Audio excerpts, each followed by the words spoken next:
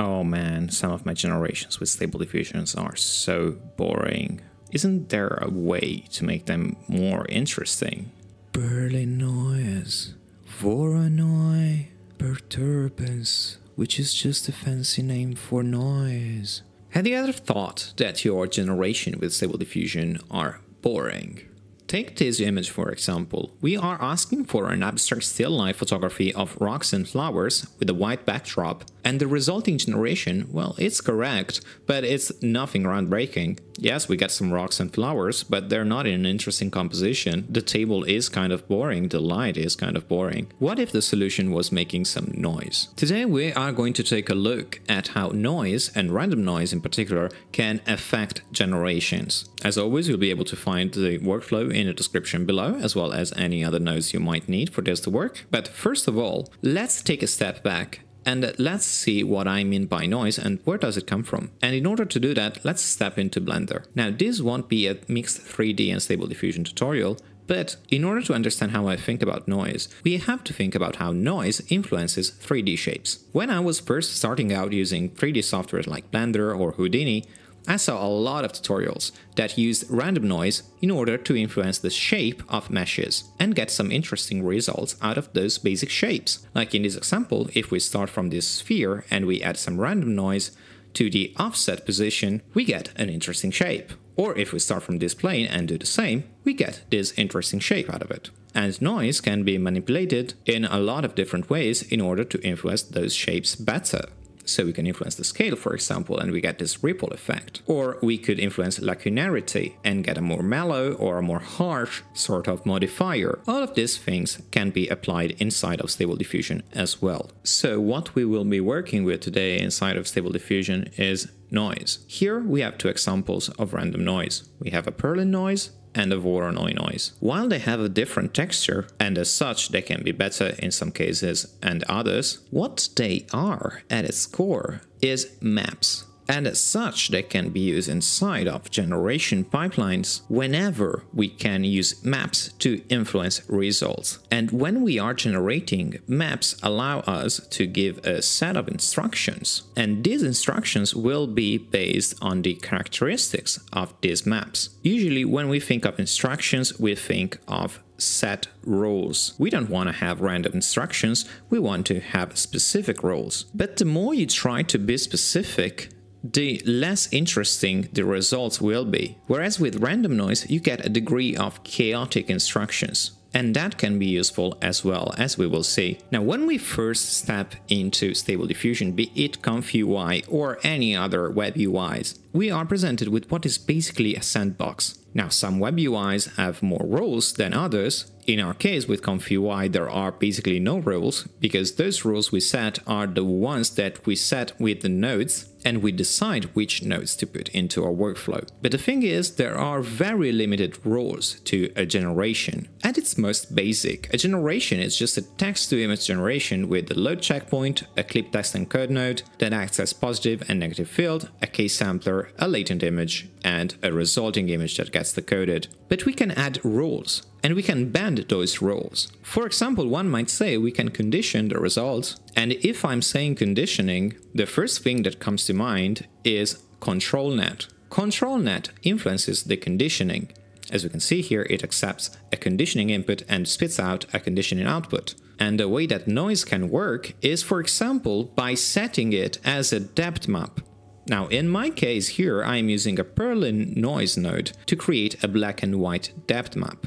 This map gets used as an input for the ControlNet, which at this time is at a very low strength, 0.31, and even at that low strength, it influences the results so much. This result here is already much more interesting than whatever we have here. But again, these are rules we set and we can bend them however much we want. comfyUI and other web UIs at a degree are modular. So why not bring in a black and white gradient as well that can act as our table? If we blend that with our Perlin noise, we get this. This has a sense of randomness to it, but it also sets the depth in terms of perspective on what we want to achieve. And if we hit QPrompt, we can see that that depth is respected. There is both some randomness that derives from the Perlin noise and some control that derives from our gradient mask. Generating is all about taming randomness in a way that doesn't constrain it too much. So what we could do in this example is just use a node that lets us draw something.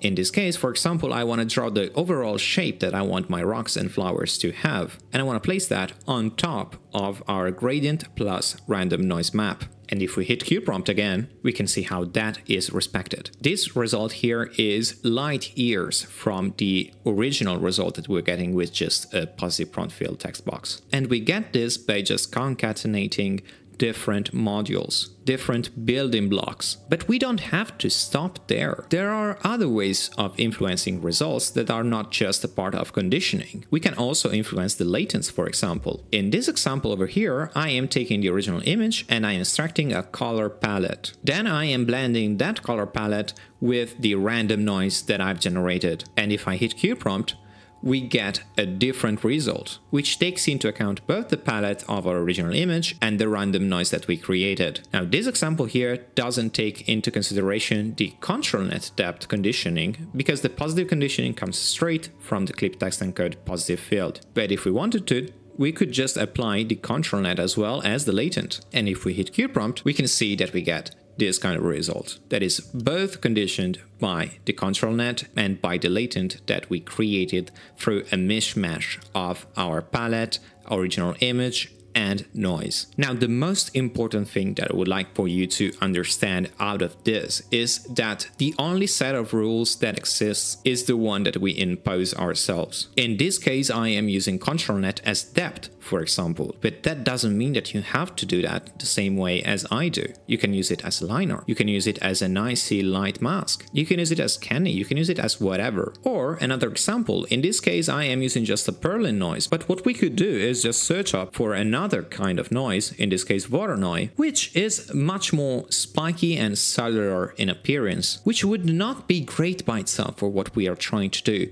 But if we blend it with our Perlin noise, for example, and we set it to darken and I don't know, 0.35, and we connect it to the original blending and we preview the image, we can see that we get some different shapes out of it. And with different shapes come different results. And all those results can be interesting. And they are for sure much more interesting than the original, very boring, very correct, very right image that we get at the start. And once again, for those in the back, generating interesting results is all about controlling randomness up to the degree that we want. If in your case, for example, you want to have the shape that you're drawing stand out more from the actual noise that you are creating, you can just up the value of the blending for the shape that you're creating. So let's say we go to 0.88.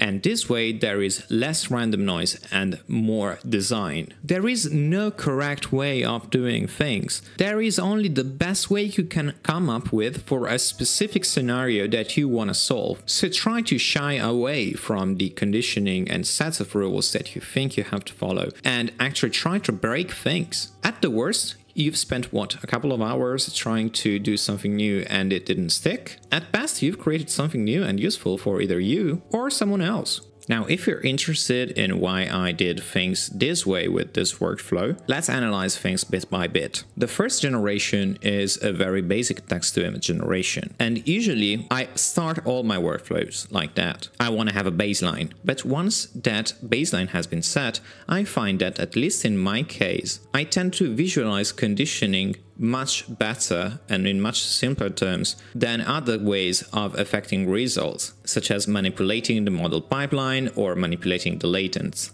But that's just me, it might be different for you. And so in most cases, I start off building on top of the conditioning. When I first thought about random noise and I saw the preview image for Perlin noise and I had to implement that map into something, the first thing that came to my mind was, well, this is a black and white image, and being a black and white map, it can be thought of as a depth map. It's not too different from a depth map that I'm getting from Depth Anything or Zoe or Midas. And that's why I went the way of actually applying a ControlNet based on random noise. So when we take a look at the first group here, the depth noise group, we can see that kind of reasoning that's behind it. It's just Perlin noise, ControlNet, and a depth model. And if we generate with only that group active, we can have a sense of the feedback I was getting. The random noise was giving me more interesting results,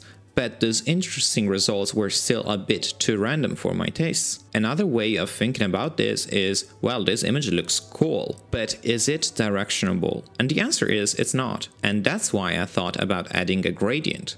Gradients are directionable. Most of the times I work in a studio, and a gradient light is exactly the kind of light that I have on a backdrop or on a table. And by using an image blending mode node, in this case set to darken, but once again this is not set in stone, you could blend it any other way, quite literally, I can start to get the best of both worlds. Direction in terms of gradient and randomness in terms of noise. You can start to see the modularity aspect of my workflow building approach. And if we generate this way, you see that little by little, we are starting to get in a spot where we can actually control and direct the generations that we get, while still allowing for the noise to surprise us. And at the same time, the way still life images are usually created is by envisioning first what you want to do and then building stuff from there. And that's why we added a painter node. Because up until this point, what you've set is basically the background, which is the gradient,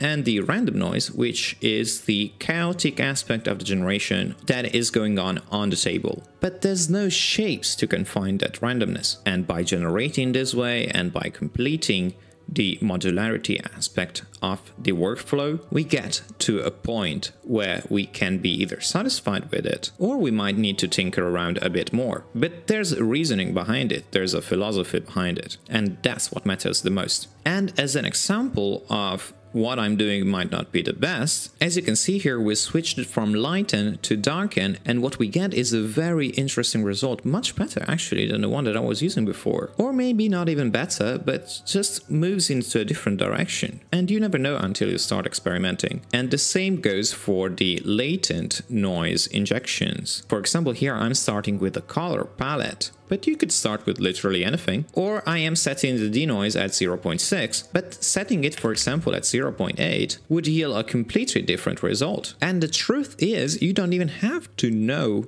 what to expect out of these different results. You just have to try them out and see what happens and try to understand why that happens. In this case, the denoise is at 0.8, so we don't get the same kind of blocky effect that we were getting at 0.6, but what we get instead is this color here that gets reflected into this area of the generation. So now we know that if we want more geometry to be respected, we have to lower the denoise, and if we want more of the color and depth to be respected, we have to up the denoise a bit. When you are building workflows, if you just copy and paste whatever others are preparing for you, you might not discover new things that work for you better. Workflow design is all about contamination, about taking something from another field and applying it into Stable Diffusion. This workflow we've seen today is the result of one of the viewers telling me that they weren't getting interesting results out of Stable Diffusion, like they did in MidJourney, for example. And the first thing that came to my mind was, well, just add noise. If you're not getting interesting shapes, what's more interesting than random noise? And I knew that just because of my past dwelling in 3D softwares. And the reason why this specific video is Stable Diffusion for professional creatives and not experimental is because this is usable in production, not the random noise per se, which can be useful, but the ability of thinking outside of the box to reach conclusions that others can't see. If you are just copy-pasting a workflow, you are not an asset to clients. You are just one of the ones who can do whatever's been done before. I am sure that all of you can come up with something new that I would never think about because I don't have your background. Or I am not faced with that specific use case, with that specific mission. So thank you all for tuning in today. If you like this video, please like and subscribe. My name is Andrea Baioni. You can find me on Instagram at risunobushi or on the web at andreabaioni.com. And same as always, I will be seeing you next week.